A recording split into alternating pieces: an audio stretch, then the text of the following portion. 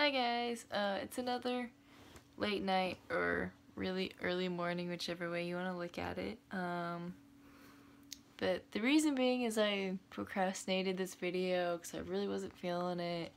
I was still tired. I went to HHN last night and I was just like, I don't feel like it. Like today I'm a little emotionally drained. I FaceTimed my best friend Stephanie in Mississippi finally. Finally I got to like FaceTime her, so it was really nice. I was like, kind of emotionally drained from that because I really missed her and I felt like she's growing up and she's doing so much, and I just didn't feel like doing anything. Like I even got in bed, like got all ready for bed. I was laying in bed, lights were off, and I was like, okay, I'm just gonna go to sleep now, and I didn't. I got up and did my research and now I'm making a video. So that's been my night. It's like 1 in the morning. So when you don't want to do something and procrastinate, God still finds a way. So might as well just do it now. Might as well do it whenever you should do it. I feel like I'm the ultimate case for that. Stop procrastinating, people, okay? It's bad. I do it all the time. And this is, God still gets you. It doesn't matter. God's gonna get you one way or another.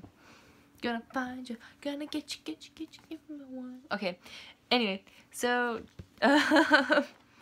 today, let me find the verse. It's gonna be, okay, got my little marker, got my Batman marker. But the verse actually is coming from, I got a card from my church. It says, have a wonderful birthday. It's not my birthday yet. They just send them out at the beginning of every month to all the people that work in the church. They send them out at the beginning of the month. So they sent me this, and it has like a few verses in it, and it just has like hope you have the greatest year, and they had Isaiah 40:31, Mark 9:23, and then Mark 11:24. And the one that really resonated with me today is Mark 11:24, which I didn't look these up till like an hour ago. So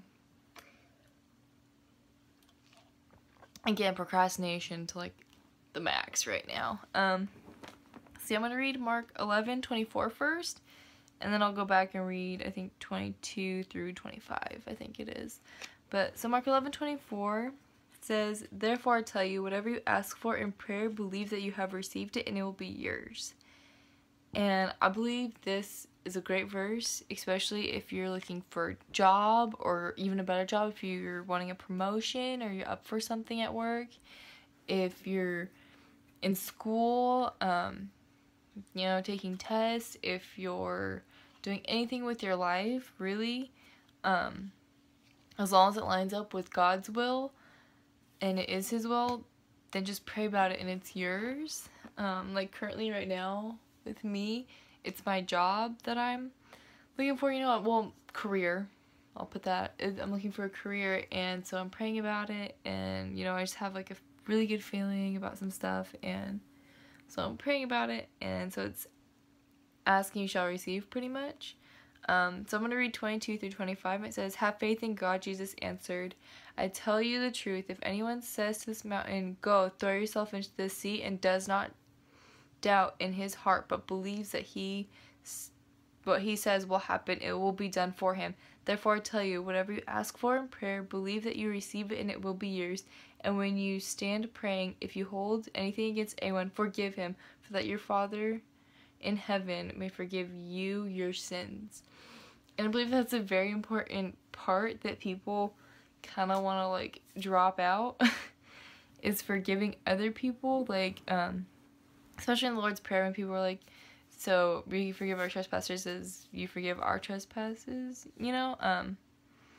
so it's like we have to forgive people. We can't bring anything into that and be like, oh, and just still hold grudges. You gotta let stuff go and be open to it and open to a communication. You can't hold anything against God or anybody, and God will help you with that. That is the main thing, is that it's not that like as humans are like perfect and we're good and we can just forgive people whenever. That'd be great if we could do that, but God's there to help you with that. And so whenever you come before Him, you have to remember that, to forgive people, but you don't have to do it on your own, because God knows we are humans. You know, he created us in his image, but we're not perfect. So he's always there to help us. So just remember prayer. I believe prayer is a very powerful thing. It is what connects us to God, and it's how we hear him. With reading the Bible is how we hear him as well. It's how we can talk to him. It's how he can talk to us. But I believe prayer is a real big communication factor. It's really how you keep the conversation going. And so, and in 23, it says, does not have doubt in his heart. So you have to believe wholeheartedly that that is what is going to happen, and that is how God has it planned. So don't have doubt in your heart. Forgive people, and come to God with your request. And it's yours.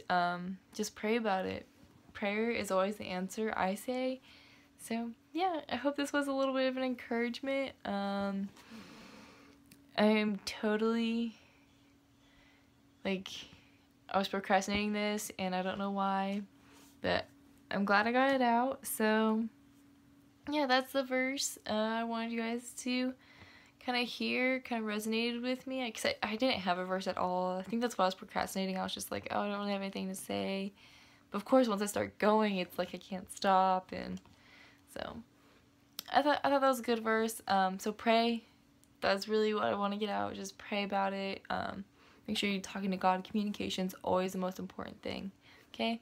So I hope you guys have a great day or night whenever you're watching this. So yeah, thank you guys for watching again. So yeah, have a great one, and may God bless you guys. Bye.